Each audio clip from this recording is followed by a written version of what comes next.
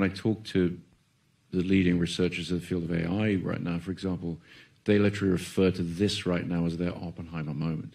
They're looking to his story to say, okay, what are the responsibilities for scientists developing new technologies that may have unintended consequences? Do you think Silicon Valley's thinking that right now? Do you think they understand this is an Oppenheimer moment? I mean, they say that they do, and that's that's helpful. That at least it's in the conversation, you know. And I hope that thought process will continue. I mean, I think I'm not saying that Oppenheimer's story offers any easy answers to those questions, but it at least can serve as a cautionary tale. It at least can show, you know, where some of those responsibilities lie, and have people take a breath and think, okay, you know, what is the accountability of you know, well, the technologist? I think it's also going to jumpstart a conversation about the role of scientists and the need for us as a society drenched in technology and science to have scientists as public intellectuals. Well, do we feel as if the McCarthy era just sort of, do you feel like, Kip, you've crossed a couple of generations here in the scientific community? Do you feel like scientists sort of from the generation older than you felt that chill? What happened to Oppenheimer, and they were like, all right, maybe I won't get into the political space? I think that some of them did. Some didn't.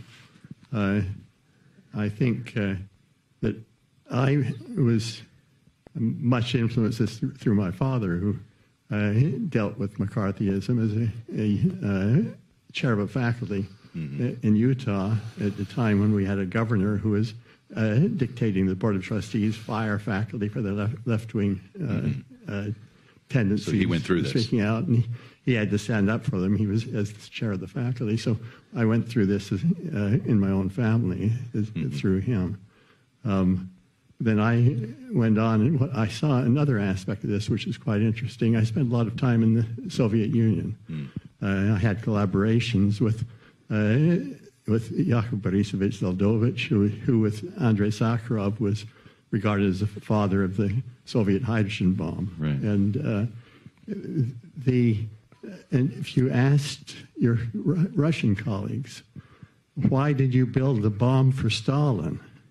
Stalin was obviously such a terror, and the struggles that they had were similar to what Oppenheimer had, but I think more extreme in some ways. Right. Carlo, go ahead. Tom, I was going to say, you know, even though Oppenheimer was only in Los Alamos for 2.5 years, roughly, you know, what he brought to the position is still with us today in terms of the culture of the laboratory and the commitment to free and open debate, you know, within the walls, even though we're still doing sensitive work. And also, you know, the importance of bringing the best technical advice. And we recognize that there needs to be a lot of, I recognize there needs to be a lot of voices in those discussions. But one of the voices does need to be, you know, what is the science? The last thing you want to have is have a consequential policy debate based on a faulty understanding of the science. I'm curious what you thought of the line, if you remember it, when Oppenheimer, when I think it was one of the colleagues, Oppenheimer says, you're not a scientist anymore, you're a politician. Do you feel like a politician running Los Alamos or a scientist still? So I did my research on neutron scattering, and if I bumped into a neutron in the hall now, I probably wouldn't recognize it. You know, that's the role. Right. My job is to enable the science of others, to protect them from all these external factors that might distract them, to make the case for the resources they need, and to speak truth to power, even when it's uncomfortable. Carlo, do you think we'll see more scientists speak out, or do you? I mean, look, there was a chill post-COVID. Look at what has happened at Anthony Fauci, right? Look at what happened to Oppenheimer. I mean, there are a lot of parallels between Fauci and Oppenheimer right now. I hope there will be more scientists speaking out. A lot of great physicists, American physicists, are here in the audience. Let me make this comment. Having weapons of mass destruction and living in this planet, humankind, thinking just about building things to kill one another and trying to dominate one another is obviously madness and stupidity. But humans are not always so mad, and there have been a lot of moments in history. Think just about the treaties about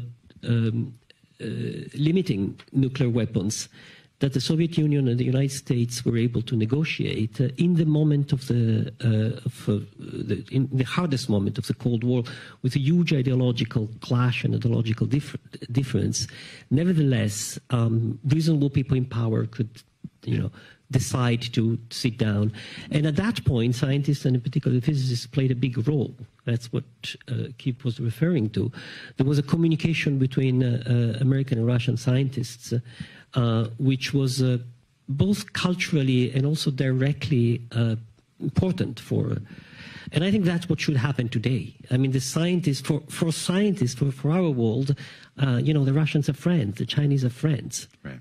And I think that's what we should learn and tell the politicians, stop this madness of just trying to prevail. The laws of physics are the same in China as they are in the United States, as they are in Russia. The physics is the same, but it's more. It's also, one of the beautiful things we see in the movie, it's the openness of some scientists. I mean, first of all, I loved seeing Oppenheimer getting engaged with the wasteland, with Eliot, with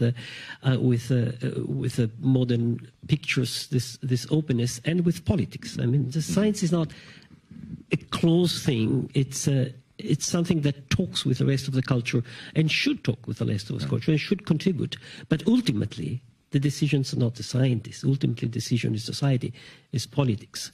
And that's where we need to calm down the current tension and the disasters, I think. Let's talk about, Christopher, if I could get you to do 2 screenings, right? I'd have you do 1 screening to the U.S. Congress. What would you hope they would take away from this? I think more than anything, coming out of making the film and as it starts to go out to the world, I realized that we talked about this earlier, our relationship with the fear of nuclear weapons ebbs and flows with the geopolitical situation. Right. And it shouldn't, because the threat is constant. And very often, when you look back at history, some of the closest moments to nuclear disaster have actually been in times of relative calm geopolitically. So even though the situation in Ukraine kind of puts it more in the forefront of people's minds, the truth is nuclear weapons are an extraordinarily dangerous thing to have lying around the house. And it is not something we should ever forget about, and it's not something we should take lightly. And one of the things that frightens me the most about, you talk about coming home from work with anxiety, but when I hear in the media reasonable people talking about tactical nuclear weapons, right, as if this distinction can be made, and can be made via first politicians and media sort of warming us up to the idea that perhaps there's a certain size of nuclear weapon that would be acceptable as opposed to large ones. It's kind of like the word clean coal.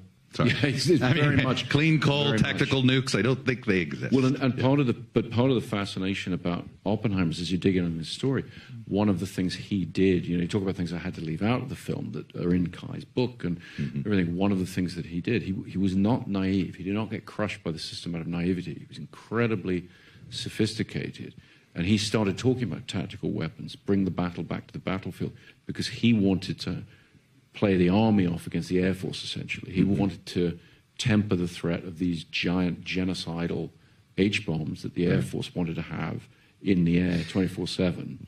But he kept, you had it, I think he reiterated a few times in the movie, and it's held true, where his belief was, well, if we use it once, it'll mean they won't use it again.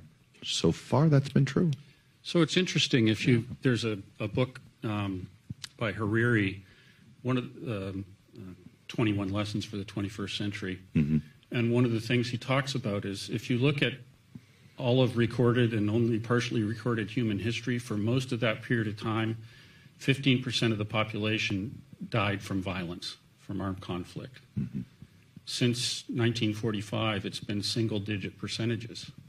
So Oppenheimer's and Bohr's dream that war would end did not come to pass, obviously. But as horrific as the concept of mutual assured destruction is, it has acted as a restraint.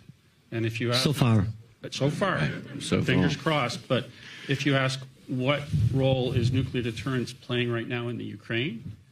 It is containing the conflict. Now, it's scary because we don't know whether or not it's going to hold. But then again, you know what also nuclear deterrence has done? It's deterred how much we help.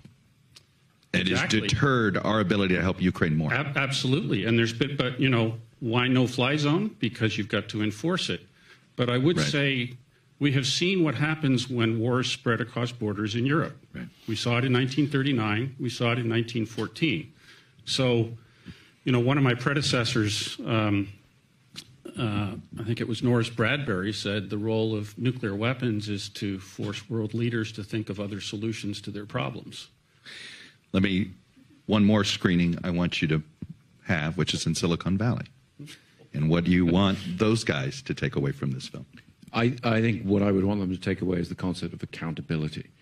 Not to sideline the conversation to the labor disputes going on in Hollywood right now, but a lot of it, when they're talking about things like AI, when we talk about these issues, they're all ultimately boiled down to the same thing, which is when you innovate with technology, you have to maintain accountability. And the rise of companies over the last 15 years who bandy about the words like algorithm, not knowing what they mean in any kind of meaningful mathematical sense. These guys all know what an algorithm is and what it does. Right. People in my business talking about it, they just don't want to take responsibility for whatever that algorithm does. And applied to AI, that's a terrifying possibility, terrifying.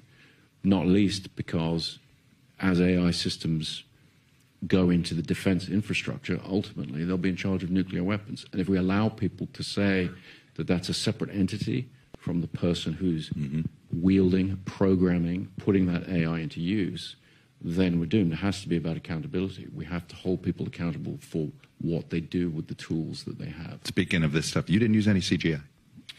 Did not use. That's a much lighter question to answer. So it's a nice. I say that, but you didn't, because you know. And I wonder, are you going to pledge to not use CGI going forward? You don't want to be involved in generative AI. I mean, are there certain things you won't do? No, not at all. Yeah. And I think that AI is already a very powerful tool in our business as far as visual effects go.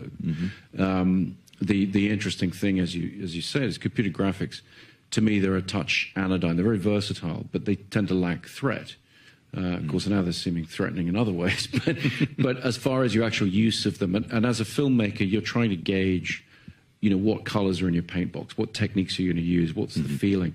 And so in an earlier film, at the end of one of my films, there's a nuclear explosion in Dark Knight Rises.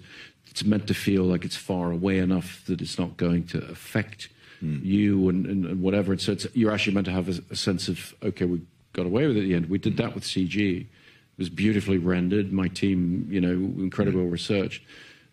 But coming to portray the Trinity test, and obviously we're here, you know, leading up to the anniversary of the Trinity test tomorrow. But it was like, okay, this has to feel dangerous. This has to feel beautiful and terrifying in equal measure. Yeah. And real world imagery, real world things. I think they have that bite. Well, I think beautiful and terrified. It's a pretty good. We should put out a movie poster. Because it was beautiful and it was terrifying. Congratulations. Thank you. I think we made that as a compliment. Thank you very much. And what a panel. Thank you, guys.